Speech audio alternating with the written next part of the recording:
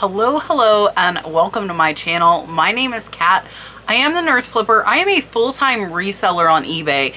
And today what I want to do is talk to those of you who are new at eBay, or maybe you haven't even started, or you're looking for a side hustle to make a few hundred or a few thousand extra dollars a month. I am going to tell you how to do it from start to end. I will point you to some videos. I'll tell you how to deal with those spammers that will come up.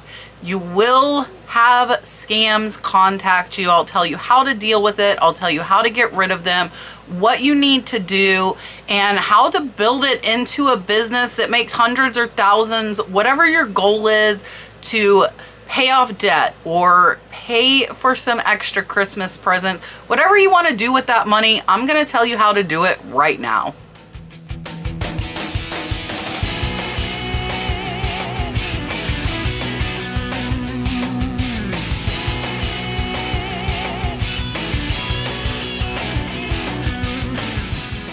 All right, so first things first, you need to have an eBay account. If you do not have an eBay account, it is really easy. On the front page, it says create account. You will walk through it. I will tell you, they do ask for your banking information. That is how you will pay your fees. It is also how you will get paid. So do not be surprised when they ask for your banking info. They also are going to ask for your social security number, because if you earn more than $600 on eBay, they are going to send you a 1099 of income earned. So you need to know that from the beginning. They are going to ask for this information. That is not a scam. That is part of the process. And that is why it is very important, I feel, to have a second bank account before you start this whole venture. It does not need to be a business account, just a separate account so you can track if you are purchasing, and also keep track of your mileage. I use a free app. I use Mile IQ, and that tracks all of my mileage, because at the end of the year, when it comes tax time, you want to be able to say, okay, yeah, I sold $700 on eBay, but I spent $300 purchasing items. I drove 200 miles. You want to have that offset in order to get your actual earned income as low as you can. That is the primary purpose. And I will tell you, the first 2 years I was building my business up, mine was in the negative, so I did not owe any taxes. So just keep good records, keep records of your mileage, keep records of what you're buying, and a separate bank account will definitely help you do that. So that would be my first 2 steps. Create your eBay account, and if you have an eBay account already from buying on eBay, you do not need to make a new one. And it's actually better because you'll have feedback from having purchased items on eBay. So use that account that you've been using. You just will start selling. And once you've created your account, put in all of your payment information, put in your social, your tax information, then you will want to start listing. Some people have a 10 item limit when they start. Some people have 250. I've also heard of some lucky people having 1,000. So it really varies. I cannot tell you what limit you will have. That is determined by eBay, and I have no idea how they determine that. But if you are one of those unfortunate people that only get 10 items to list, you're going to want to pick the items that will sell fast, so that opens that slot back up for you to list more. And what I mean as far as that, you do not have to go buy things to sell on eBay. You can sell things from your closet. You can sell things from your kitchen, your kids' old items. You can sell pretty much anything on eBay. So in order to know how fast that item is going to sell, what you're going to want to do is search for that item. Do not put in too many words, because then it might be hard to find items like yours if there aren't ones exactly. So let's say you want to list a Nike Gator shirt that is a size large. You could put exactly that in the search term, Nike shirt Gators large. and you will see there are 300 of them listed. What you're going to want to do, there is a filter button. You're going to want to click filter. Sometimes you do have to hit see more if you are on your phone. Scroll down and click, and you're going to want to look to completed and sold. And if there are 300 listed, if you are limited to only 10, I would only list it if there are 150 or more sold.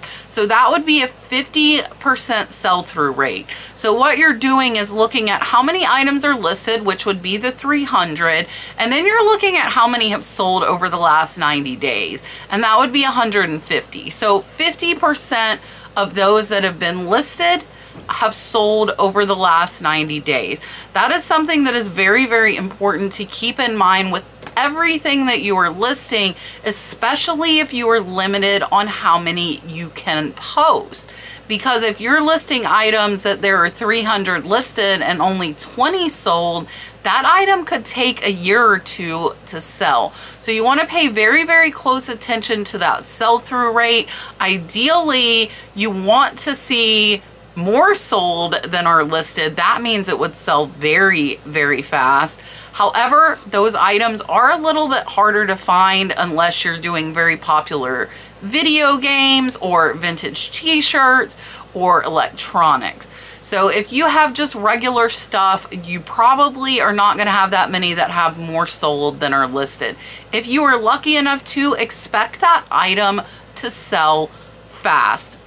Now, when it comes to the posting, I do have a few videos on how to actually do your posting, take your picture, post it online. I have videos on the shipping, so I'm not going to get into those in detail because that would make this video a little too long. My main thing is letting you know that you can easily, with work, it is not hard work, but it is a lot of work. You can earn money to pay for those Christmas gifts, to pay off debt, to do whatever you want. Maybe you want to take a vacation. It definitely is possible through selling on eBay. So now that you've got your item, you look up to see the sell-through rate. You're going to take photos of it and you're going to post it online.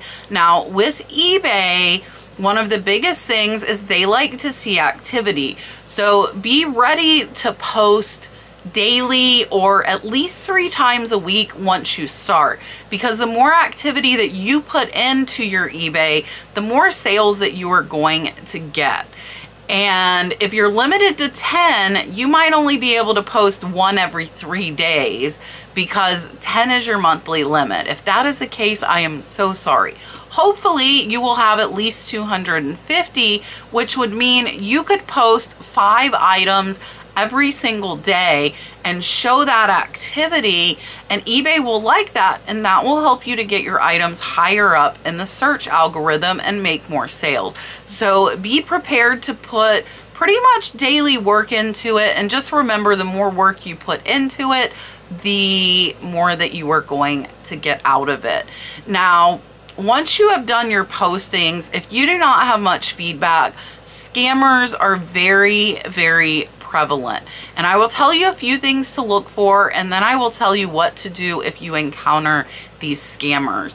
So one of the biggest signs of a scammer is going to be they are going to offer you more for your item than what you are asking. That is a dead giveaway that it is a scammer, because a regular buyer is not going to offer more than your asking price. So if you see somebody offering more than your asking price, I would recommend that you decline that offer. If they buy it at full price and then message you and say, hey, email me at this name, or send me a WhatsApp, or send me a text, all of those are indications of a scammer. You do not want to communicate off of eBay in any way, shape, or form. So if somebody is asking you to do that, you can report that message to eBay. So what happens now they bought your item, you know they're a scammer, what do? You do absolutely nothing. You wait for 4 days, because that is how long eBay gives the buyers to pay. And at the end of those 4 days, you cancel the order Buyer failed to pay would be your reason. There will be a drop-down menu. Cancel it for reason buyer failed to pay, and then you will relist your item and you wait. And yes, it sucks, but if you don't have a lot of feedback, it is going to happen. So please ignore all messages to contact a person off of eBay. That is definitely a scammer. I also recommend that you list your items as buy it now versus auction, because as a new seller, it is really, really hard to determine what is better to list as buy it now and what is better to list on auction. Now, if you are researching your item and you see that almost all of them have sold on auction, and you will be able to see when you're looking through, then you might want to consider it. However, I personally do about 99% of my listings as buy it now. The only time that I do an auction is if the item is very rare, very in demand, and I don't have much into it. And I always start the auction at the least amount I am willing to accept. That way, if I only get one bid, then I know that I have gotten what I want. So you've got your items up, you're dealing with these scammers. How do you get rid of those scammers faster? Well, the quick and easy way is to actually go buy cheap items on eBay. If you go buy some pens or paper, stuff that's $2 or $3, then that will build up your feedback, because the scammers don't look at whether your feedback is from buying or selling. So if you go and buy a bunch of stuff and get that feedback, as soon as you hit around the 20 to 30 feedback mark, those scammers will go away. So there is an end to that. Don't think they will never go away. They will, I promise you. You will get real buyers. Just push through that initial kind of pain in the butt stage, and you will have real buyers, and the more you list, the more you will sell. Now, every 30 days, you can request an increase from eBay. So if you're building up your business, you would want to request that. And then at some point, eBay is going to automatically give you those extra listings. I think I can list up to 10,000 items, maybe even 20,000, and I haven't asked for an increase in years. Now, if you're wondering as far as how I started with only a few $100s, and I just listed. I did have an account that I did buy on, so I luckily did not have to encounter those scammers, but I listed 5 to 10 items every day. And then at some points I was listing 30 to 50 items a day. So it really depends what you want to get out of this business. If you want to get a few $100s a month, or do you want to get a few thousand? I currently make about $15,000 a month on eBay. It is about $9,000 to $12,000 in extra income, and I was able to quit my nursing job in order to do this. So it is completely possible to do it. You don't need a YouTube channel. You don't need social media. I probably would make more on eBay if I did not have this YouTube channel, because it takes away time from my eBay business that if I were putting into it, my revenue would increase. And I did sell about 100,000 the year before I actually started my YouTube. All right, so now you've sold the item. Now you have to ship it. Shipping is one of, if not the hardest aspects of selling on eBay to figure out. I have several videos on how to ship. I also offer master classes that are kind of more one-on-one, going a little more into detail. They are available on my Big Cartel site. I will pop it up there. I have master classes on shipping, on photography, on listing on multiple platforms. Those just go into a little more detail, but I also have multiple free videos on shipping. If you search for the Nurse Flipper Ship, you will find multiple free videos I have done over the years on how to ship. So of course you want to make sure you have your supplies. You want to have some boxes. If you're selling fragile items, you want to have some bubble wrap, maybe some packing peanuts, some paper. And if you're selling clothing, you would want to have some poly bags to ship them in. So at first you can order in small quantities until you see how it's going to go. And then if you see that it's building up, you could buy in bigger quantities. You can buy on Amazon if you do Prime, where they're there in 2 to 3 days. You can also purchase boxes off eBay. You can get them for free, either dumpster diving or let your friends and family know, hey, I'm selling online, I'm gonna need some boxes. Keep the boxes that come to you. I have a pile of Amazon and eBay boxes that I keep to reuse. So you will want to know the weight of your item plus that, and that will go into the listing part. So you will want to have a scale. That is one of the most important things to have. You can set a box and your item on it. You don't need to totally package it up. And I would suggest starting an inventory system from the beginning. At the bottom of your item specifics, there is an area called custom SKU that your buyers cannot see. So you could put on a shelf in the kitchen. You could put in tote A and tote B on the wall. Sometimes I put my art on the wall. You can put wherever it is. You want to make sure that you are able to find that item. And I do want to say, if you cannot find the item, it is extremely important on eBay that you do not cancel the item for a reason that you cannot find it. Go try and find that item from another seller, and then you just change the shipping address to your buyer's address, or contact the buyer, tell them, hey, I'm sorry I lost this. Is there anything else in my store I could send in place? If they say no, just refund me. I cancel it for a reason the buyer asked, because the buyer told me no, there's nothing else they want. Go ahead and cancel it. If you cancel it for item lost, you can put yourself into a below standard seller on eBay, and that is something you really, really do not want to happen. So after you ship your item, some people will try and pull a fast one on you. They will try and, you know, get a partial refund, tell you something's not working.